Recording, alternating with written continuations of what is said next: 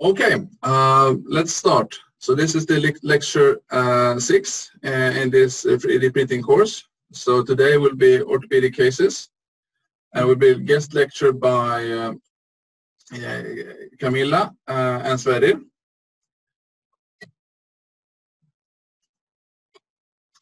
So some conflicts of interest. I'm the founder of the Medviso, that as previously said during the course. So the outline will be orthopedic cases, and Sverrir will start, and then Camilla will show a case. And then I will do live demo of segmentation of orthopedic case, and then we will, as usual, end with questions and answers. So let's switch to presenter. Okay. Yeah, my name is Sverrir Kiran, and I'm orthopedic surgeon doing research in how to find ways to restore the biomechanical anatomy and function of hips after total hip replacements. My problem has always been to try to, in a simple way, describe the different variables in the anatomy, because it's 3D, and I'm trying to draw pictures in 2D and it doesn't work so well. So I'm gonna go through the process that I did now since a few months back when I got my first my 3D printer, and started with this line of 3D imaging. So these were my one of my original paintings. You can see my mouse here probably, so I'm going to try to explain this in 2D, but it's probably going to be hard. You don't have to worry if you don't understand, but here is the line. It's called longitudinal axis of the femur, and we're looking at the femur from the side, and it's a lying down patient. This is the first centrum at the level of the trochanter minor. Another one 6 centimeters below. Then we have this line. We have the rotational center there. It's a blue dot, and here as well. This is an actual picture where you have the circle, it's the femur, and this section is through the knee, and these two sections are at these levels here. So if you draw a line from the center of rotation to 90 degrees to this longitudinal axis here, you get an intersection point, which is this red one, or this one, or this one. And you get this femoral offset, we call it. And to explain what anteversion is, or proximal femoral neck anteversion, it's this angle that you can see here. And of course this line is femoral offset, but the problem is to try to explain to people how you put this line, and it's actually a line that is lying on top of a plane, and the plane is defined by these 2 points here at the back of the knee, projected on this intersectional point, and then you just put a line 90 degrees from this line and on top of that plane, and you get the anteversion angle. So this has been very hard to explain to people, and I can understand that. I even tried to make a more 3D like picture using 2D, but it didn't do much.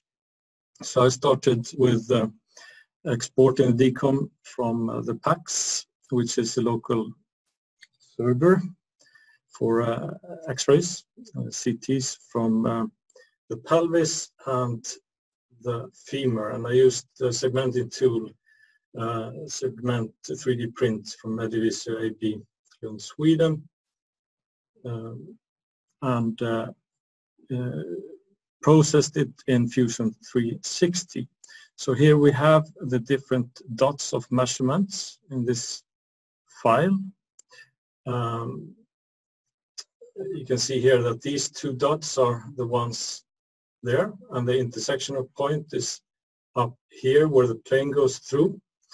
and the rotational center is up here, and you have the femoral offset and the line here lying on top of the plane. So now you can see what anteversion angle actually is.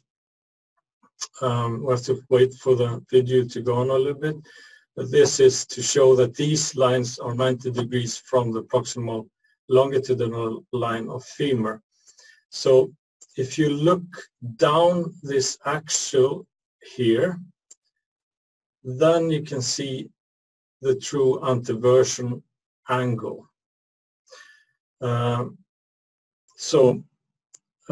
I continued with the pelvis, and in this we have the anteversion angle, the femoral offset, and then the acetabular offset, which is from the midline to the rotational center.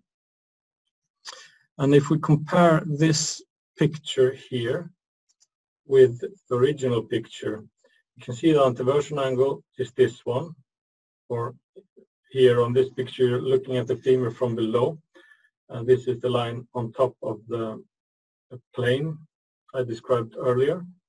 This is the femoral offset, it's this one. On 2D you can't see it, you only see the frontal image, which is shows always a shorter line than it really is. And the acetabular offset is here to there. And the combined femoral offset, anteversion offset, acetabular offset is the global offset. So here we have a simplified version of this explanation. So I got help from Bild- and Funktionsteknik in Lund, which is the ones that help with 3D printing. And they made this model for me for 3D printing. I've colored it, and you see this line here lying on top of the plane. And here you can soon see the results. So now I have a model which I can just carry around in my pocket, and whenever people ask me what I'm talking about, I just show them on those model. It makes my life easier. Thank you. Thanks a lot. So I will hand over the control to you, Camilla. Yes. Yes. Yeah. Okay. So hi, I'm Camilla De Matos. I'm an orthopedic surgeon within the tumor section at Skåne University Hospital, and I'm going to show one case that we 3D print with the 3D team. So this is actually the second case that we did a 3D print for a tumor. The first one was not very helpful because it wasn't good planing, but this is good. So this was a 29-year-old male, and not only he had a cerebral, spastic cerebral palsy with right hemiplegia because of he had a brain lesion when he was born, and because of that he used an electric wheelchair with his left side, but he also had multiple hereditary exostosis, and multiple hereditary exostosis is a genetic condition that usually gives benign osteochondromas in the skeleton.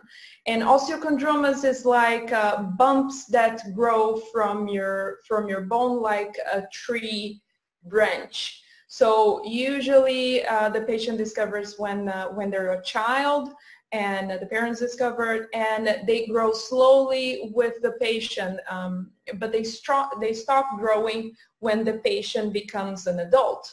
So it's not, they shouldn't grow after that. If they grow after that, it's probably maybe it's not going well. So this patient, he was 27 when he discovered in his left scapula there was a still growing mass, and that grow even faster the last month before he met us at our clinic.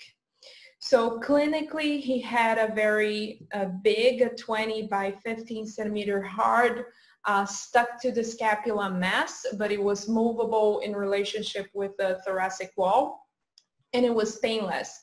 So we did a biopsy, so it's a long story short, but we did a biopsy and it showed there was a chondrosarcoma grade 2. And a chondrosarcoma is, it's a malignancy, so it's a cartilaginous tumor but malignant. And grade 2, it's intermediary grade. We have from grade 1 to 3. And this type of tumor is you need to treat them with a surgery. There's no chemo or radiation that is good against this tumor. So the best chance of cure is with a good surgery with good margins.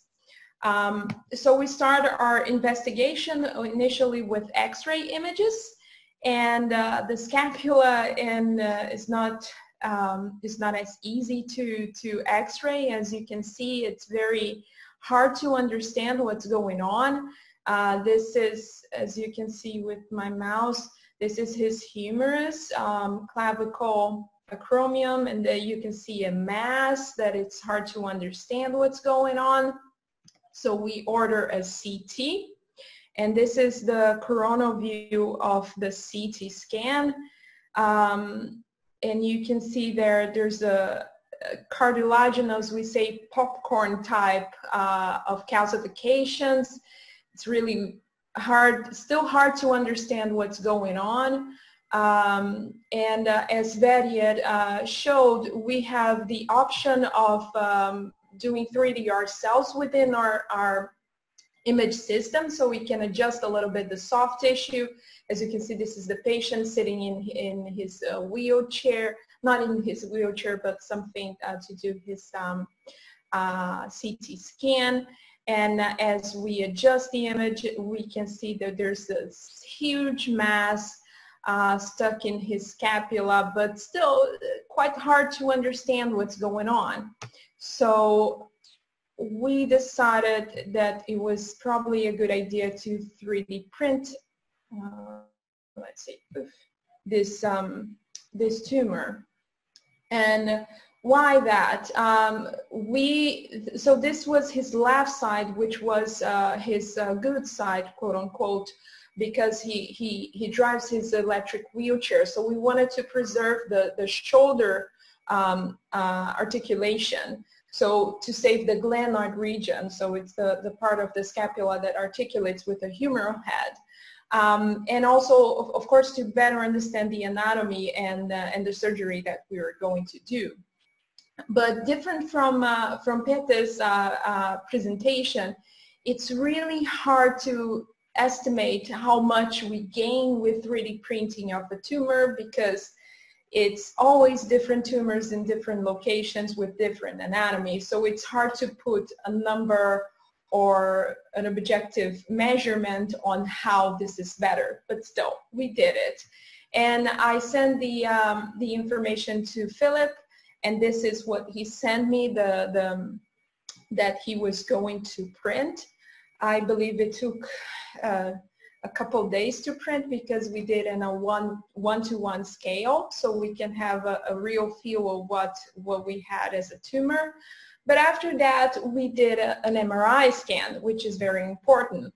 Like I said, this is a tumor, so it's a lot of movement artifact in this MRI, so it's not the best to understand what's going on, but you can see there's a huge soft tissue component in, so it's not just this, like you said, like you guys saw the model, it's not just the bony part and the cartilaginous part. There's a lot of soft tissue going on. So we knew that it was maybe it was going to be difficult to save the glenoid region, even though we could see from the 3D model that it was probably feasible of doing that.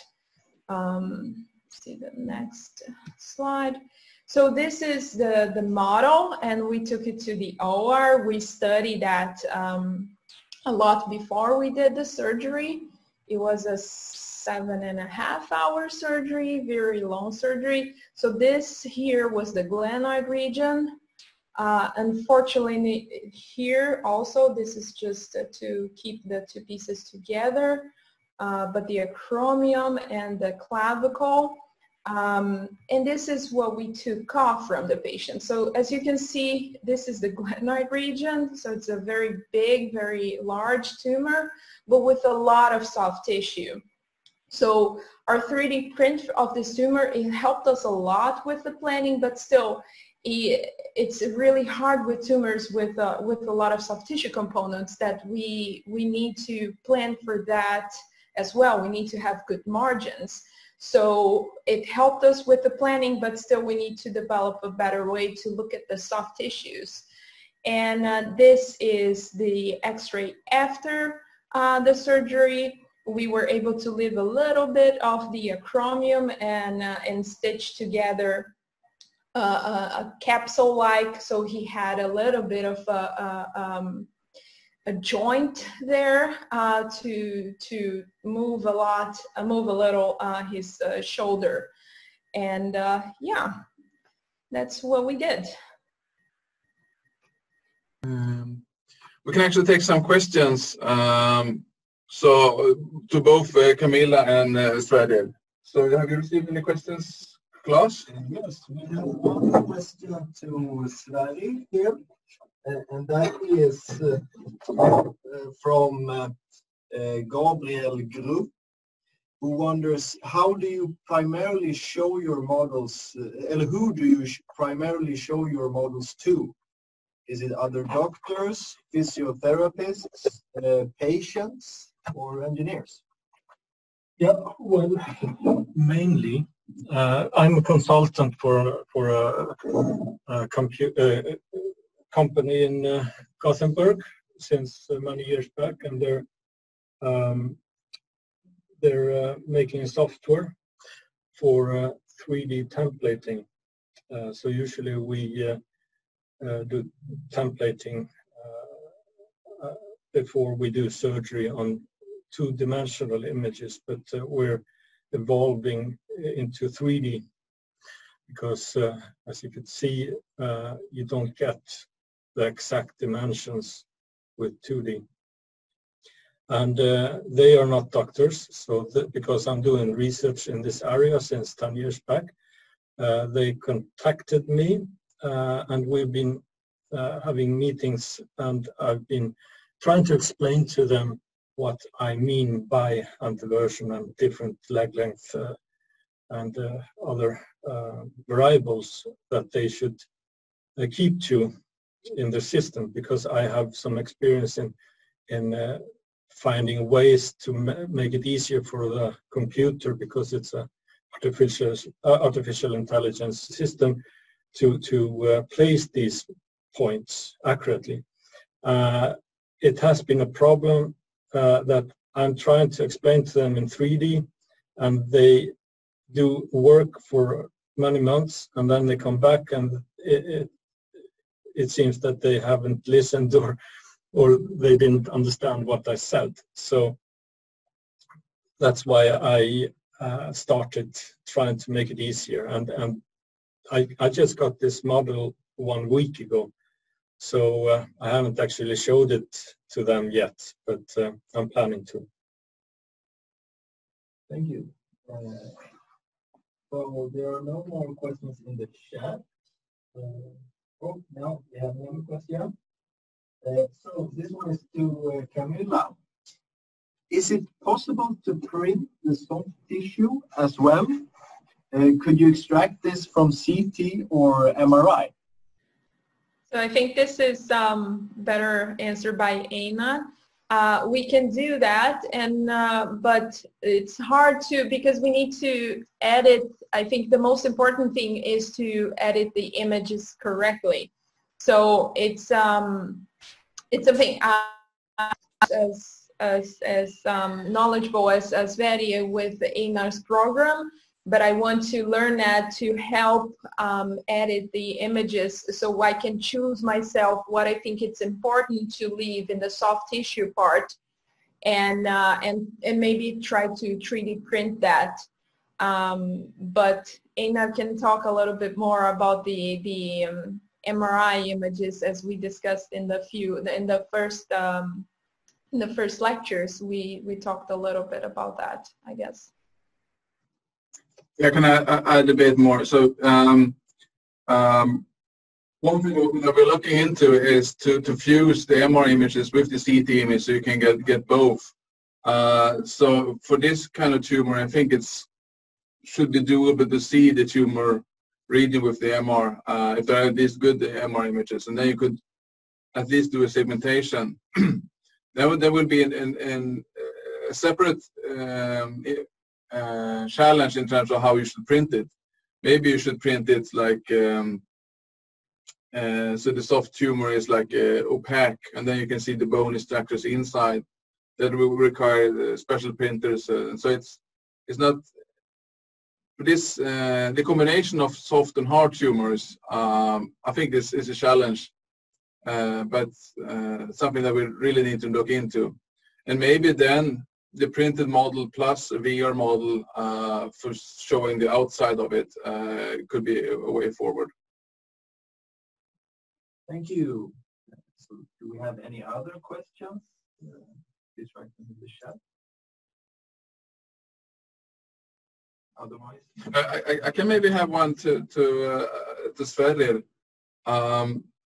So one of your applications was now for educational purposes. Do you think you will use it also for medical doctors or training them or residents, etc., to some anatomy parts? Or is it enough with the surgical experience they gain?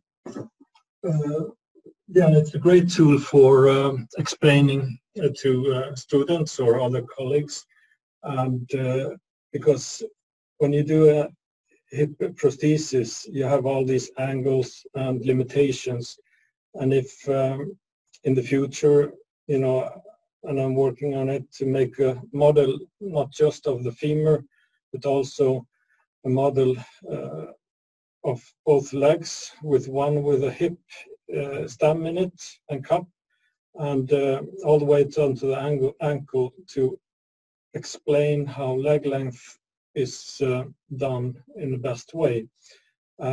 If you look at the current literature, these definitions have been going on since 50, 60 years back, and in my opinion, they're not good enough. So I think I have come to a better way of defining how to measure leg length and the version, and to be able to convince other more senior doctors that this is the right way, I have to have a simple tool to explain this, and maybe a way to a model that I can actually change and see how these things changes with movement. So I'm working on that. thank you. We have some more questions in the chat now. So we have a question from Hannah, and it's addressed to Camilla. How many cases have you tried? So this was a second case. I haven't really printed a lot of tumors, so we have a third one that is cooking, right, Philip? But the problem is, so sarcomas, which is the type of tumors that the malignant tumors that we treat, most of them are soft tissue. We do have skeletal sarcomas, but they're not as common as, well, sarcomas are not common at all, but skeletal sarcomas are a little bit more uncommon than soft tissue. So we do have a lot of soft tissue sarcomas, and we still haven't found a good way to 3D print them. So I try to 3D print the cases that are that have more skeletal parts that that are better to visualize in a 3D print and that have CT scans. But because lots of our sarcomas, we do investigations just with MRIs because they're soft tissue. So we still haven't found the best way to print them, unfortunately. But hopefully in the future. Maybe, Philip, you can comment a bit on the plans for the next case. If you're there. Sure. So we're doing another tumor with Camilla. We are planning to do a clear model for the tumor part, and we will have one color for bone and one color for vessels, so that the surgeons easily can see where the vessels go in relation to both the tumor and the bones. Yeah, and this case that we're going to print, it's so it's a little bit, I think it's a little bit more it's easier because it's a case of a fat tumor, so it's a lipomas tumor. So it had a CT scan, not just an MRI. So we were able to, I guess Philip is and the team is able to select the tumor because of its density. It has negative density in the CT scan, so it's hard to delineate the extent of the tumor and also to look at the blood vessel. So that's I'm trying to create a study maybe in the future or near future to analyze the vascularity within soft tissue tumors better than just to analyze the tumor itself, which I think it's a problem with Wolf's question. Not the print material, but more segmentation of the tumor itself, I guess. Thank you. So let's see. We have a question from Mimi here. She would like to hear about the real use of AM. Does anyone want to comment on that? Maybe you mean AR, like augmented reality, or so AM, I'm not sure, but augmented reality. Could you verify that, Mimi, in the chat?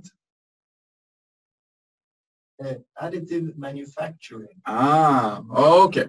All right. Yes. So that's AM.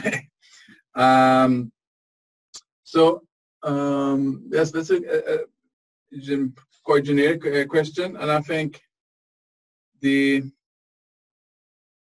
very hard to answer specifically. But if we talk about orthopedic cases, I think it's really for one of the things that we have seen today is like pre-surgical models to understand the anatomy, maybe with some teaching models.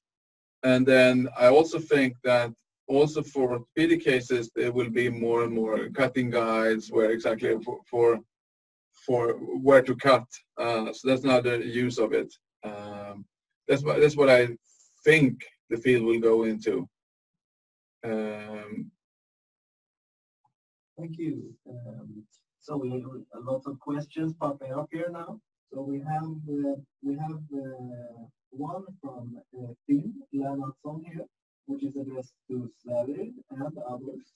So are you using any kind of biomechanical modeling or analysis on a patient individual basis?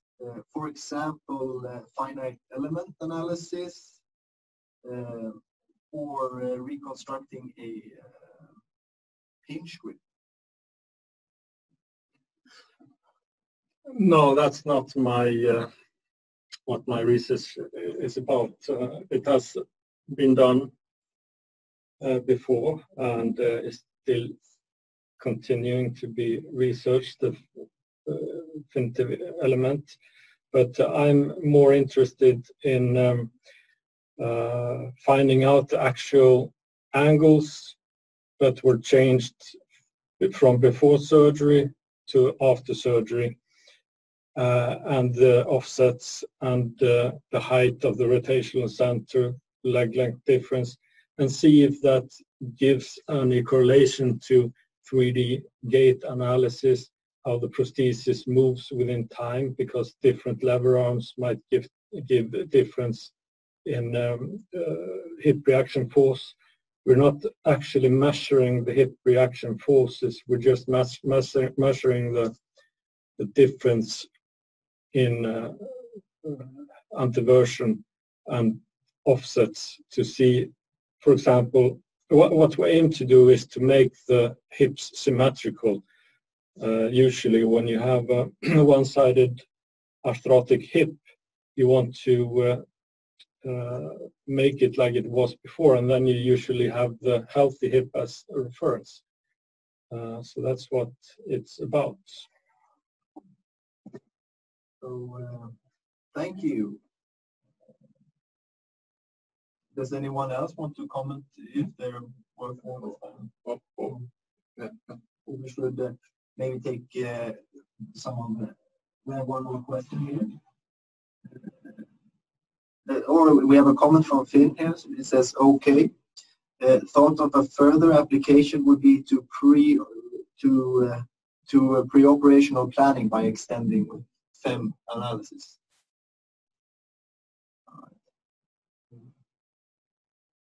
That's interesting. So we have another question here from Hannah to everyone. How do you think a CT scan be better designed for the task? The intravenous contrast is not always used for musculoskeletal CT, but might help in segmenting tissue. What do you think, Camilla? Well, when we order CT scans for tumor cases, we usually order them. If we suspect of malignant cases, we usually order them with contrast. So that's something that we do for tumors. And regarding, I think Aina can answer this a little bit better, but as I understand, well, CT scans, they have thinner slices of the images, and the way that the images are processed, it's easier to process them with the program, as we discussed earlier. But Einar can talk about that. Yes.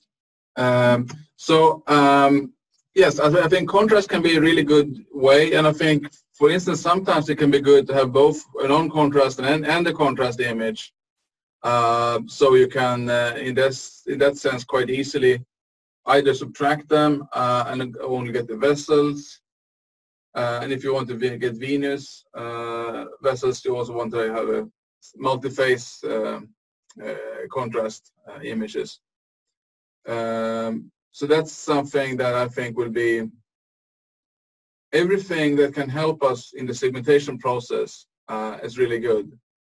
So, I mean, ideally, we would like a magical scanner that tells us that all of this tissue will have this intensity, and the tissue of this type will have another intensity. That's the dream scanner we would like. And sometimes you can use contrast agents to help us do that. Yeah, thank you. So, see, we have no new questions in the chat. And maybe then I should do some hands-on segmentation to show you a bit on how you would go about segmentation if bone and bone.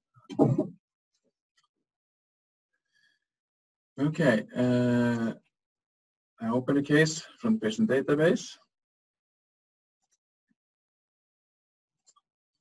So this will be a foot with an injury. I will start with the healthy side and show the basic idea of the segmentation. So first I go to the 3D printing mode of the software. I show you a bit of this in the third lecture, I think it was. So just to recap, so here we have the transversals, different views of the feet, like from different angles. To segment bones, we typically want to adjust our threshold. So this is a mapping on how pixel intensities in the CT image are mapped to if it's included in segmentation or not. So everything that is colored will be included.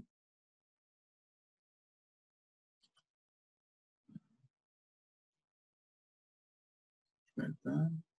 And before, what I've done before, as a pre-process of this image, is that I have cropped the image and then I make it isotropic, so the pixels are the same size in all directions. So what I do now, I create a threshold. So basically, I take everything that's above this household value will be included, and there's a slope here. You might see some small red dots here. So there are sort of noise that are incorporated in the image. So what I can do now is I can take away, and I have only the very large part. So now we already now have something that we can display on the screen in 3D. Something like this. We can see here that we get part of the noise. So one way we can do is we can actually click on this and say that we want to keep only this object. So then we only get the noise part.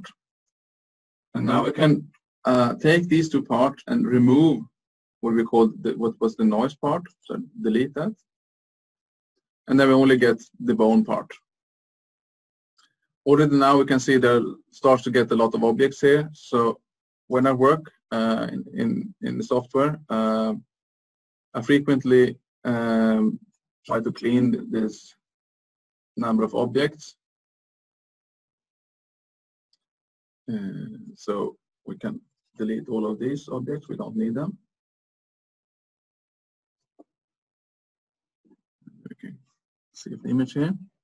And here, this will be quite hard to 3D print because there are lots of voids inside the object. So the printer will be needed to add support material in here, and it will be quite hard and take a lot of time. It really also depends if it's possible at all, depending on which type of printer you have.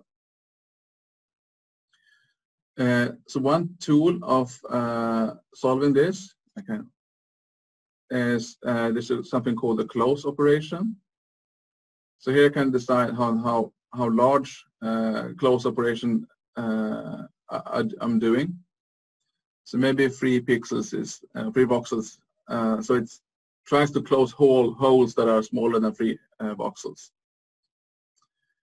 We can see that the disadvantage of doing that is it really closes things here and closes here, but also it bleeds some of the parts together. So it really depends on if this is a suitable operation, depends on what you want to do later.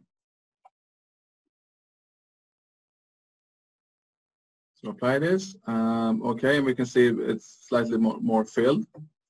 And now we can go to the 3D mode and I can click fill. So we try to fill more. So basically, the fill procedure now tries to see if there are any place I cannot get to, those needs to be filled. So it's managed to fill the bone here. We can see here that there are parts that are not completely filled. And we can look in 3D and see how that will look. So if you look at the 3D model, it looks really good. So for visualization purposes, this is definitely good enough. If we turn around here and see, where are we?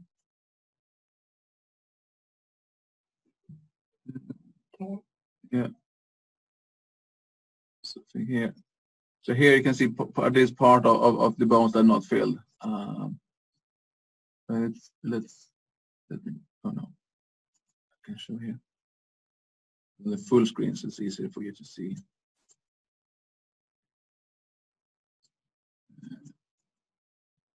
Yes, so here if we look carefully, you can see there's a hole in here. Let's go back. So now we want to fill these holes, so we can maybe start. We can actually do that in. I think it's best to do it in this view.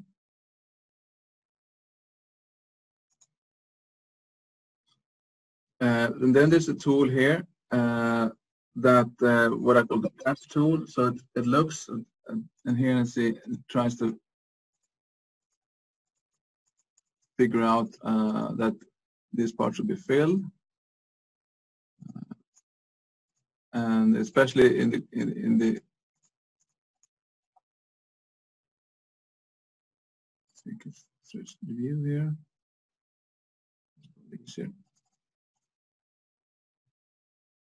Here you can see it, where it typically leaks in. So I try to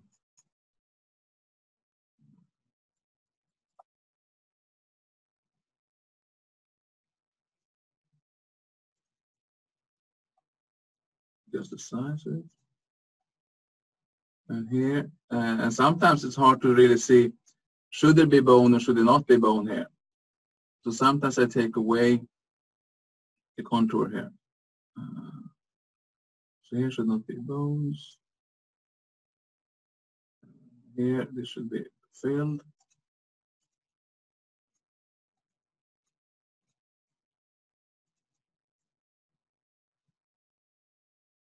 This should be filled.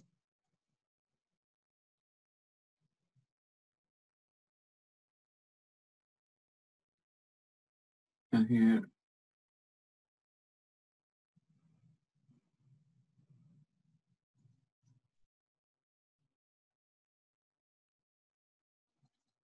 so. And here it really depends on the quality of CT and the quality of the bone.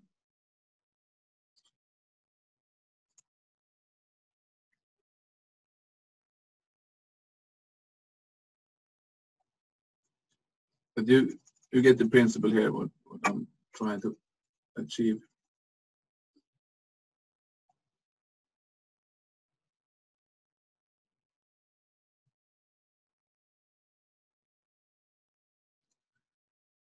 Let's see.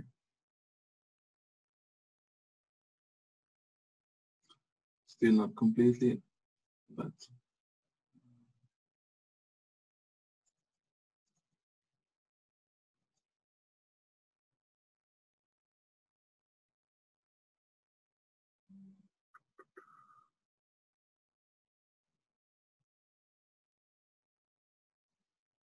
it should be now.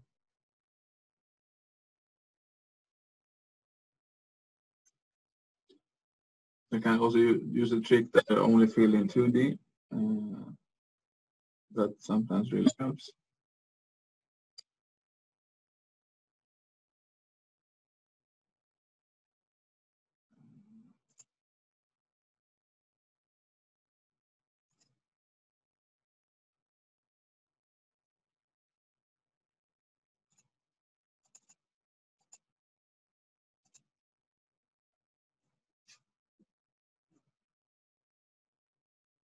Okay.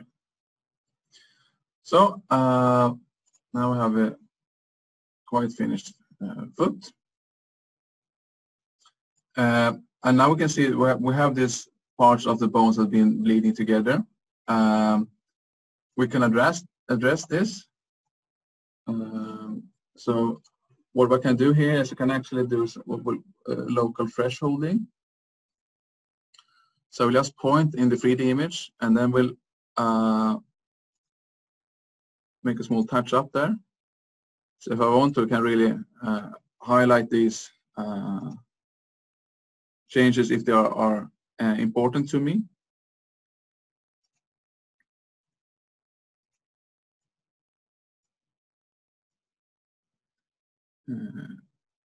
And this really depends on the usage of the model. And sometimes you want a model where you can actually sort of really take the bones apart, and especially for some joints, the glenoids and springs. Some of the models, there's no problem if it's stuck together, and some you want to be able to remove it. So for instance, one of the models that I think Camilla requested was that we should be able to separate the two objects. And then there are other tools there for being able to here separate objects. And maybe before printing, what I would typically do is put some smoothing. So 1.6 millimeters or something like that.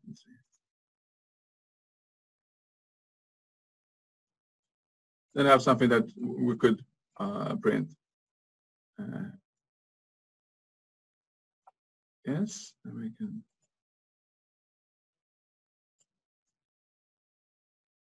And I can here, by left click on these arrows, I can rotate around them.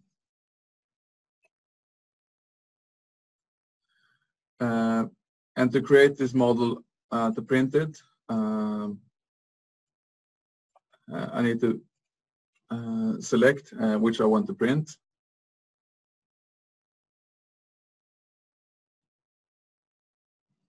And now it creates a surface representation of it. Oops. Sorry. And then I can just create the STL file. Well, let's actually do.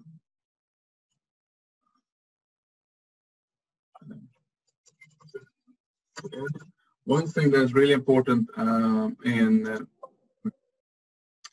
3D printing, if you start to do more cases, is that to really give your models a better name than final. That's a very common name that I have. So I'm stopped doing that when I do real cases. Okay, are there any questions so far in the chat? I would like to make a question, Einar.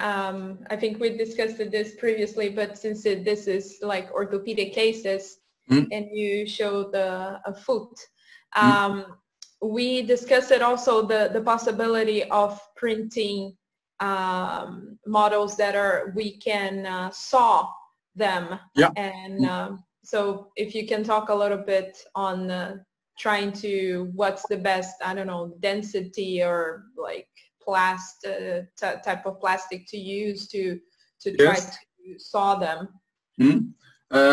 So I think you need to correct me here, Philip, but Magnus is one of the surgeons that have been using this frequently. And then we're printed in PLA. And that's been working quite good to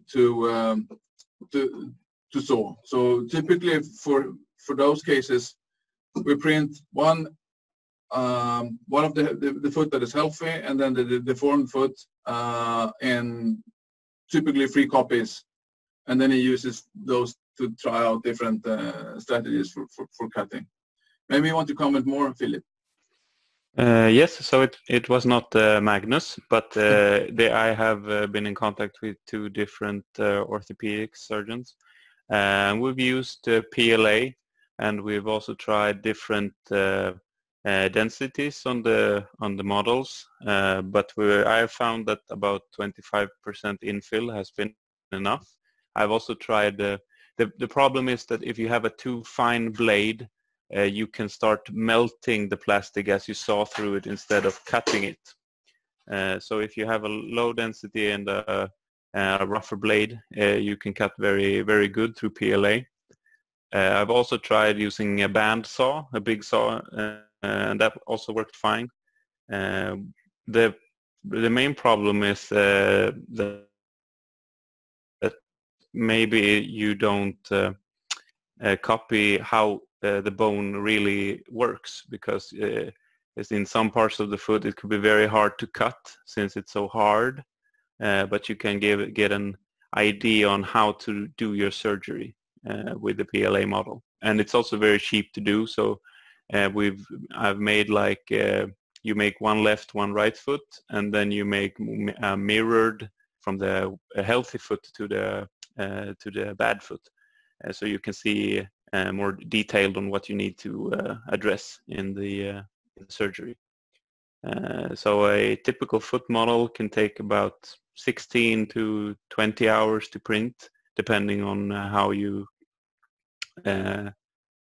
segment it or how big you want it. So basically it's just a few days before you have your models ready to be used. Mm-hmm. Any other questions so far? What I can do, since I have a few minutes left, I saw that, for instance, for this model, what we did, what I forgot to do is here. So for the other toes, they were removed. So we can remove the big toe as well. To do that, I typically just click, select here, and then I select this part is what I want to keep, and then I right click and cut it away. So we might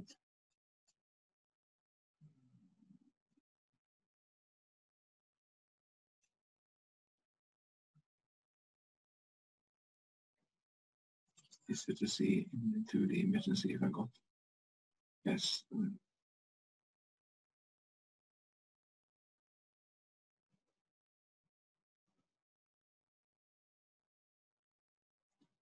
And then I can take on the largest part, and then I have the toe there. Okay. Any final questions? Nothing in chat so far. Then I would like to thank you for your attention, and I will email out a link for today's recorded lecture and the link for next lecture. So thanks for today.